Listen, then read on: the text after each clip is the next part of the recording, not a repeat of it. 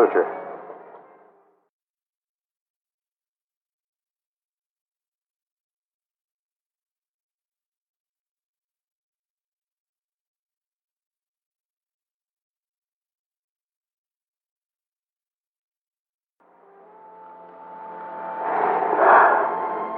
Well, that's it. We'll have to keep him here for a few days.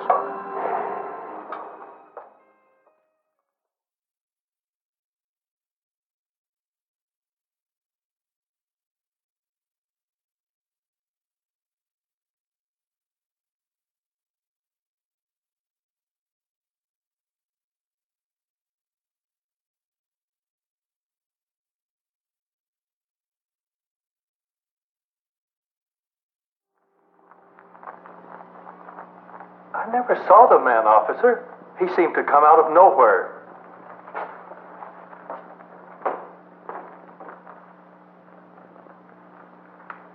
Excuse me, are you the officer investigating the motorcycle accident? Yes, I'm Officer Rockwood. This is Mr. Franks, the driver of the car involved. How's the patient, Doctor? Well, the pavement peeled the flesh off one side, and it'll require several skin grafts. He'll have a long convalescence, may have a few scars, but he'll be okay. Thank goodness. He'll be all right. Well, thank you for your cooperation. In the meantime, I'll complete the accident reports. If we need any additional information, we'll call you. Fine. Officer, the Air Force is conducting a special study on motorcycle accidents, and I'd like to ask you a few questions if you have the time. I'll be happy to do anything I can. Good. Let's go to my office, shall we? Oh, thank you, miss. By the way, I'm Dr. Stewart. May I ask what sort of special study? Well, the Directorate of Aerospace Safety is trying to find the causes of cycle accidents and do something about it. Quite frankly, from what I've seen, it's beyond me why anyone wants to ride a cycle in the first place. As far as I'm concerned, the vehicle just isn't safe. Doctor, I've been riding cycles for 15 years, and I've seen a lot of accidents, too. But in my opinion, only about 1 out of 100 is the fault of the cycle itself. Well, then how do you account for the patient you just brought in? According to what I've been led to believe, you're supposed to have good visibility and maneuverability when riding a cycle. Why didn't he see the car? Why didn't he get out of the way? Have a seat, please. I have a file full of cycle accidents. Every one of these men was highly skilled. Pilots, technicians, mechanics. Apparently, they were very unskilled cyclists. Now, what's that supposed to mean? Those men were trained in their jobs because of skill and experience. Well, but these reports indicate most of these men were experienced riders. But it just isn't enough to be able to ride. You've got to understand and respect what you're riding. Well, then what was needed was training on how to get out of the trouble that caused their accidents. Well, skilled riding isn't getting out of trouble, Doctor. It's learning how to avoid it in the first place. Let me use my own training as an example.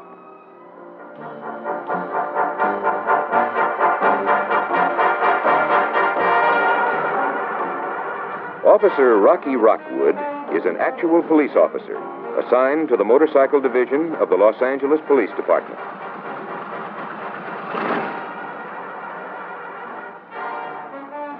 Rocky thought he was a good rider when he joined the force, but he soon found out he had a lot to learn.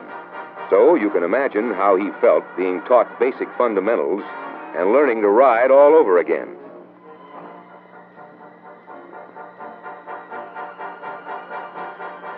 He didn't feel foolish for long. The purpose became quite obvious.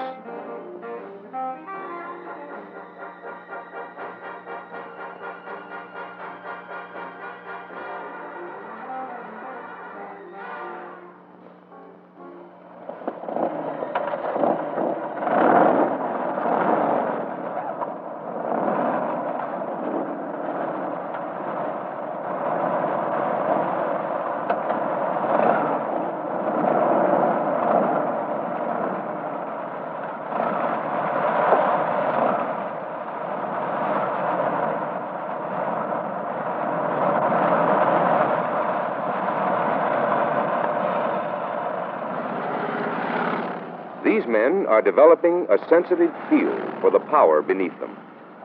practicing coordination between the hands and feet, and operating all controls without looking down.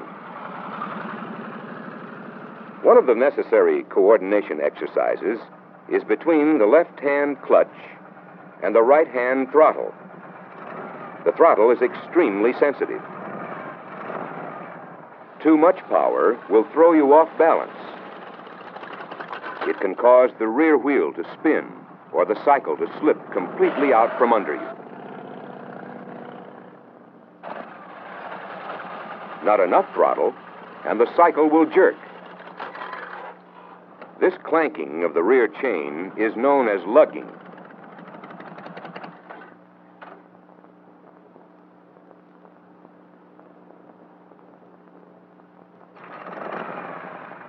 A cycle clutch is built to slip at low speeds without damage.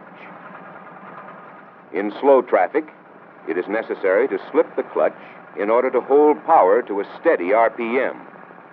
If additional power is desired, decrease pressure on the clutch control. For less power, increase pressure on the clutch control. Next, you must coordinate the braking action. Since the bulk of the weight is to the rear, it must become automatic to always apply the rear wheel brake first. This ensures more positive braking action while still retaining steering control. Not too hard, or the rear wheel will lock and skid. Then gently apply the front hand brake.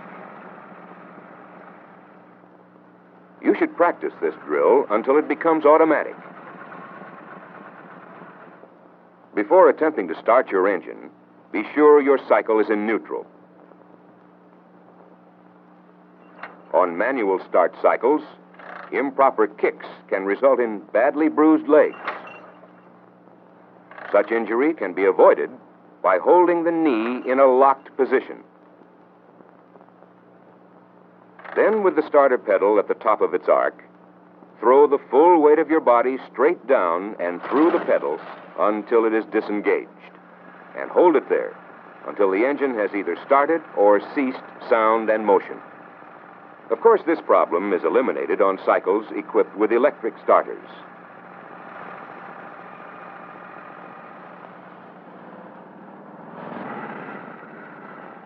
Always anticipate any power surge in order to maintain proper balance and posture.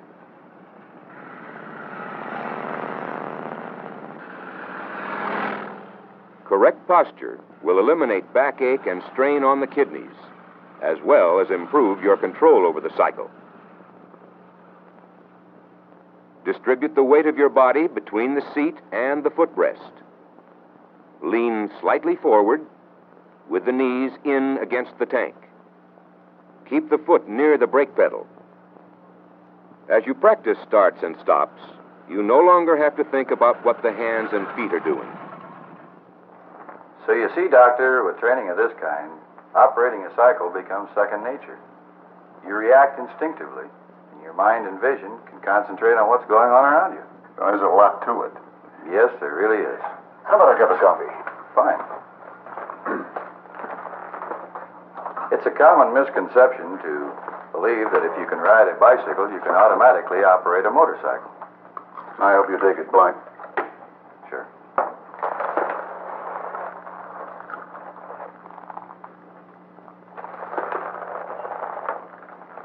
Cycle is a wonderful machine. You mentioned earlier two of its greatest advantages, visibility and maneuverability. I'll even add two more, economy, and I get a real kick out of riding it. But with each of these advantages, there are certain hazards that every rider must be prepared to face. I'm afraid you've lost me. But go ahead, I'm interested. Well, for example, take a look at me. What do you see?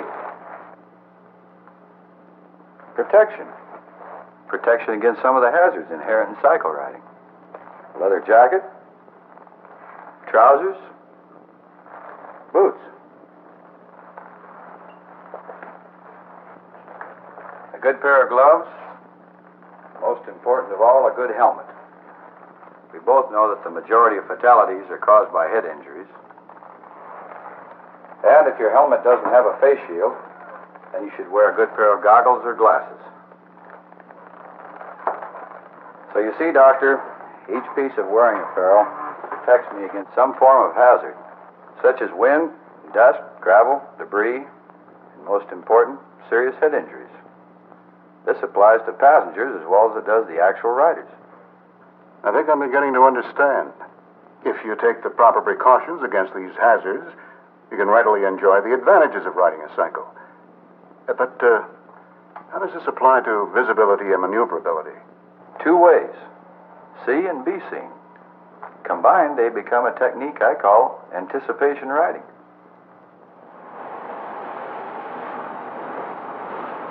Officer Rockwood practices anticipation riding at all times. When off duty, he dresses in bright colors to be seen. He is aware of what is going on around him at all times. He checks the traffic behind by using the rear view mirrors and obtains big picture vision in front. Don't restrict your sight to just the traffic lane in which you are riding, but widen your vision to include both sides of the street. You should be able to detect objects within 180 degrees by scanning with your eyes. Active vision also means checking the speedometer frequently. And keep a safe distance between yourself and the motorist ahead. It's important to know the reaction and braking time distances required at various speeds. Develop an ability to judge the distance accurately in traffic. At 25 miles per hour, the distance required is 66 feet. At 45 miles per hour, the distance required is 174 feet. At 65 miles per hour, the distance is 332 feet. Remember, if the speed you are traveling is so excessive that you haven't allowed for reaction time and stopping distance, it could be disastrous.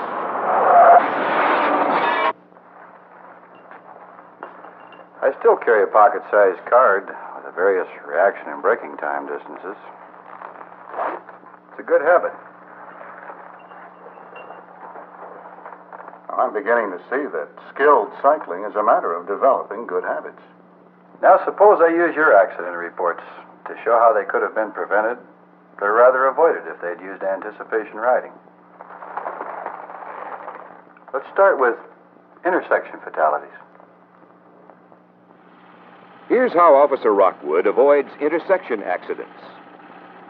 Most motorcycle accidents occur at intersections, mainly because the cyclist is not seen, or because the cyclist was traveling too fast to react and stop.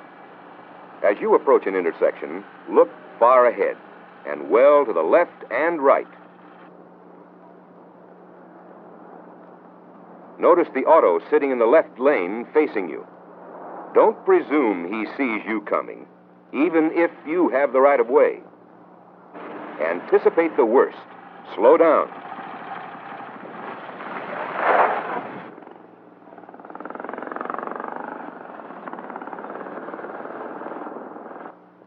Another situation is where oncoming traffic cannot see you because you're behind a motor vehicle. The truck in front of you signals a left turn and is waiting for its turning opportunity. Now it is necessary for you to stop or pass the truck on the right side. But remember, the truck ahead has cut off your view as well as any approaching driver's view. You must anticipate the dangers in this situation. It is far better to take a few seconds more to be safe and seen.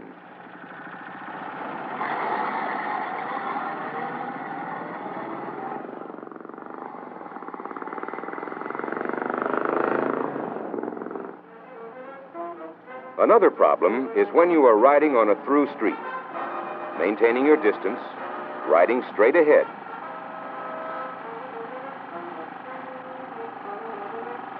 and using your rear view mirror to check the flow of traffic behind you. The cross streets have stop signs. Be alert. Has he seen you? No. By anticipating this situation, Rocky avoided an accident.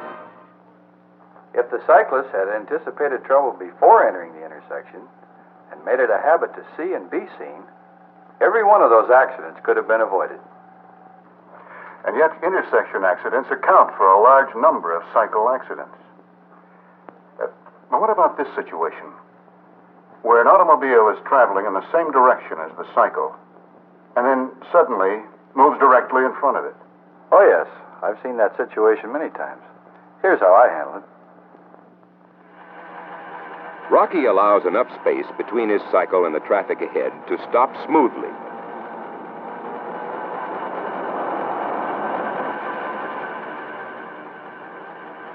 Now, he has been placed in a tailgating situation. He immediately reduces his speed gradually, checks the traffic behind, and without panic, regains the proper reaction and braking time distance as soon as possible. Now he has adequate spacing again and can see far enough beyond the driver ahead to size up any dangerous situations that may develop. Another tailgating situation is where an automobile and a cycle are driving in the same lane. The car occupies about 3/4 of the lane. When possible, the cyclist should ride in the unoccupied quarter, maintaining the proper distance. If the cyclist follows this procedure, he will be seen in the rear view mirror of the motorist ahead. Now, let's look at it from the motorist's point of view when the cyclist does not follow the see and be seen concept. In this case, the cyclist is riding directly in the motorist's blind spot. Never ride where the motorist cannot see you in his rear view mirror. The correct place to be is here. The driver can see you, and you have adequate stopping distance. If you're going to pass, be absolutely sure the motorist knows you're there. He must see you in his rear view mirror, and as you proceed, you should be able to see the face of the motorist in his rear view mirror. Once visual contact has been established with the motorist, you can complete your pass. Now let's talk about curves. Cyclists lose control on curves because of excessive speed, incorrect degree of lean, improper use of brakes, or road surfaces. As speed is increased, centrifugal force pulls the cycle to the outside of the turn.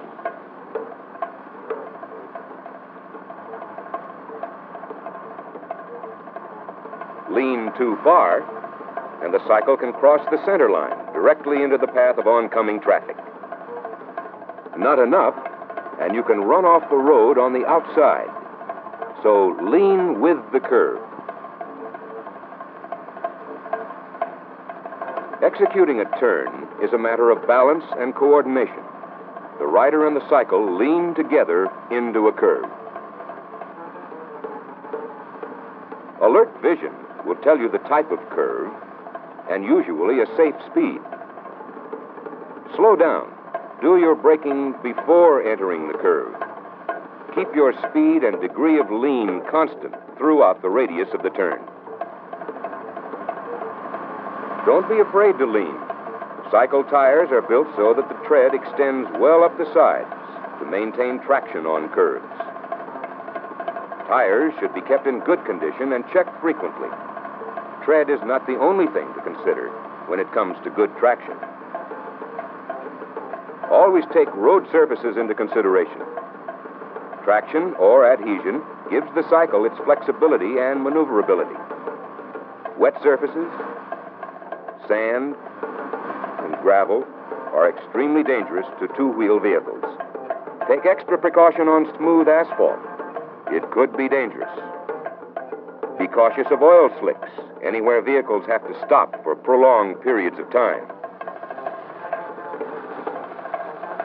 So, anticipate.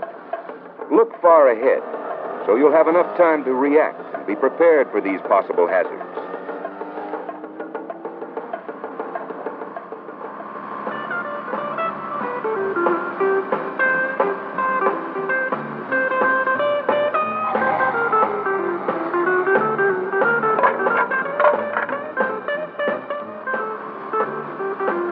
You never know for sure what lies ahead. When the unavoidable does happen, don't panic. Apply the rear wheel brake, close the throttle, release the clutch, simultaneously apply the front brake, and hit the object head on. Improper braking in this same situation will cause the rear wheel to lock, and the cycle may fishtail or broadside. If it does, turn the front wheel in the direction of travel, lean in the opposite direction, and ride the cycle to a stop. I imagine a man who had no training would panic in a situation like that. Well, that's what generally happens. It takes only a fraction of a second to lose control of any vehicle. But keep in mind that the rider that uses the technique of anticipation riding and makes it a habit to see and be seen rarely finds himself in that position. Well, I hope you don't mind my asking this question, but does it really work in heavy traffic? Just how can you keep space around you when people keep cutting in and out? I know. You think it only works in light traffic, not on crowded highways or freeways. Well, I appeared in a film once for that very reason. Now, let's hear Officer Rockwood's exact thoughts as he proceeds through traffic.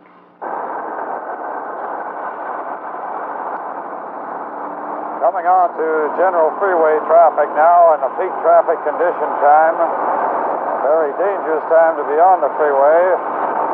The end of a day. Heavy freeway driving using extreme caution due to the fact that any quick movements by a motorcycle or by another vehicle can become extremely dangerous.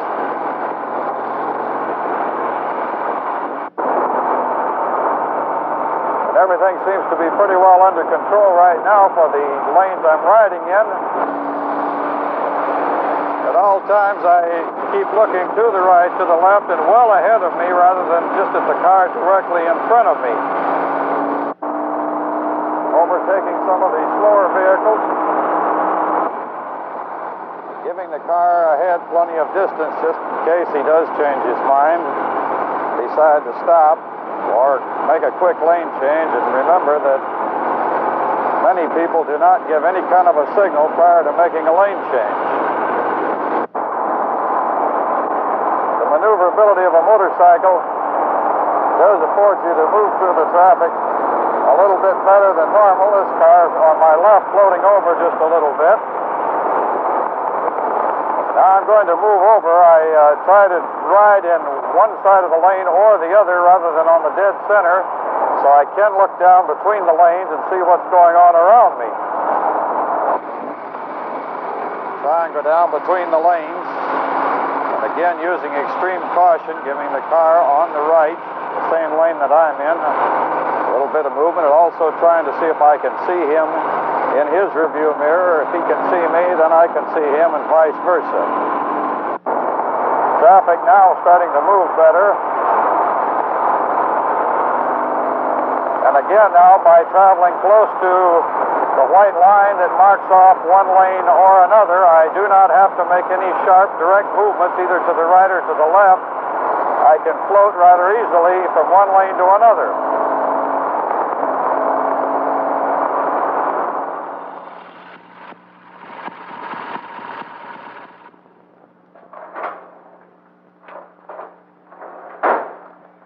Okay. You've convinced me that a motorcycle is safe. It appears to be a matter of training the rider. Right. A man should learn the fundamentals of riding, develop his coordination, and know his cycle before trying to ride in traffic. He can enjoy the advantages of cycling by understanding the hazards, by taking precautions against them. And he does this by dressing properly, having alert vision, and not tailgating. I can see that he must develop the technique of anticipation riding. And his cardinal rule must be see and be seen. Doctor, I believe you've got the message. The question is, did you?